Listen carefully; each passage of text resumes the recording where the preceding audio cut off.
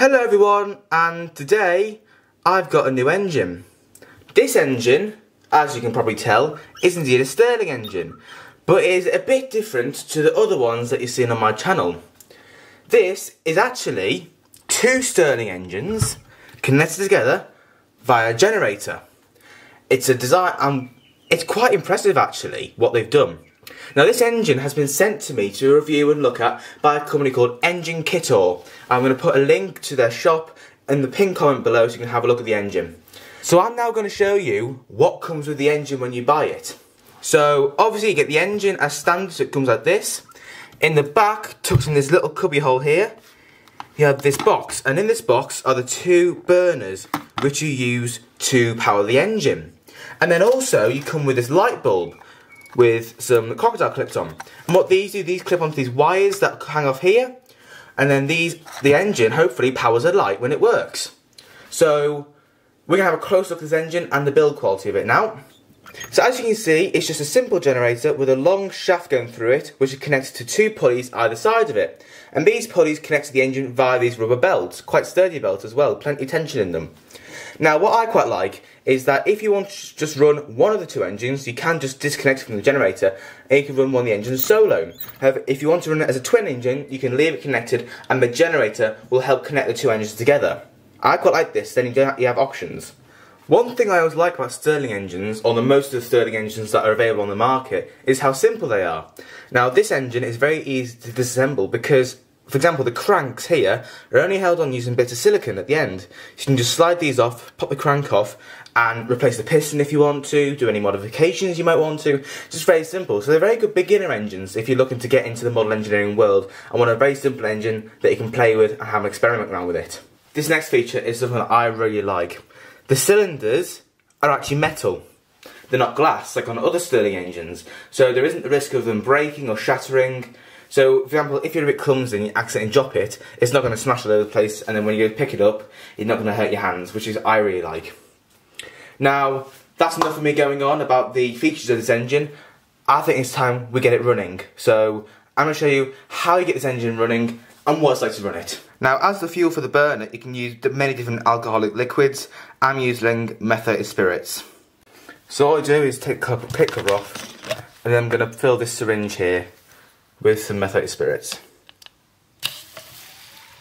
So now I'm going to take the burners out of their box, and we're going to fill the burners up with methylated spirits and get them lit. Okay now, so I'm going to use a funnel to put some methylated spirits in the burner. We don't need a lot. That should do.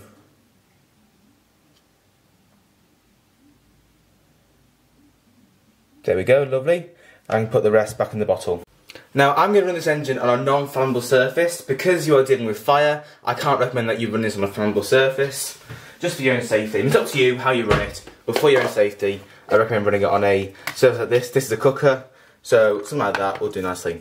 So now I'm going to just pull the wicks out a bit, like so. You can pull the wicks out to adjust how much flame you want for your engine. So now they're sorted out, we can get the burner lit.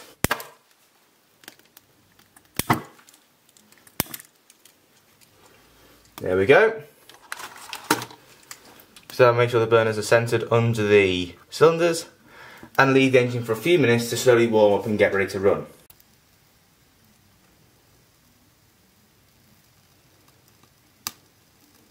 So we're going to give it a go now. And off it goes.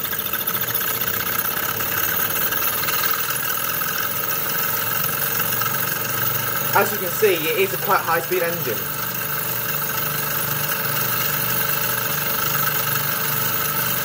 Now what I'm going to do now is blow the fire out so I can connect the generator to it.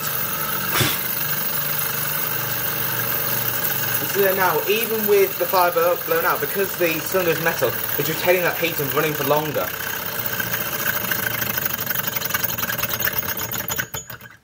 Okay, so now we've got the engine warmed up and ready to run. We're going to connect this generator to it. So what you do, I'll show you how to connect it up now. So on these wires there's a black wire and a red wire. The red clip here needs to go onto the red wire. like this.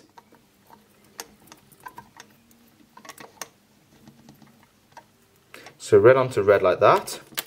And then the black clip needs to go onto the black clip. The black clip needs to go on the black wire like this as well. And make sure that it doesn't touch, it doesn't short circuit. So now we can fire it up again and power the generator. So now I've got the light connected and we're going to let the engine start to run. And I put the lights off so that you can see the light slowly turn on as the engine builds up power.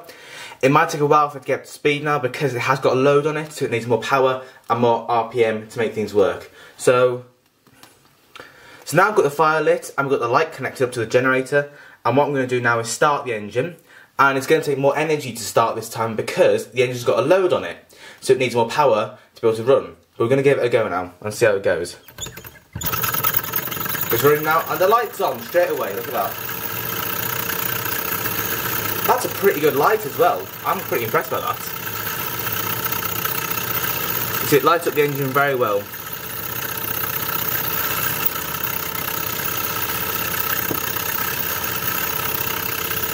You can hear the RPM fluctuating as it needs more power to run.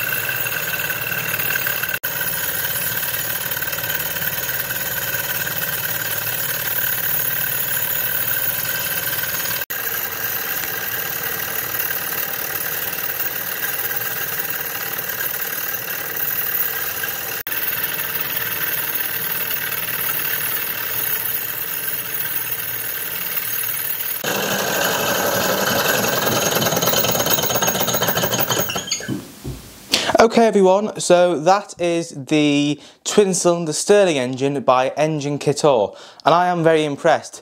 It takes a lot for me to get impressed by these small Stirling engines, but this one is clearly very well made and it runs perfectly. Other ones I've had, they maybe run for only a few times and they won't run again. They struggle to get going. This one, all you do is light it, give it a few minutes, spin the flywheel and off it goes. I am really impressed by it. I'm going to leave a link in the pinned comment and the description where you can get this. And, you know, I really do recommend getting it. It is actually a very nice little engine. So thank you so much to Enginekitor for sending me this little engine. It's going to make a very nice addition to my collection. I hope you guys have enjoyed this video and stay tuned for more. Thanks for watching and I'll see you later.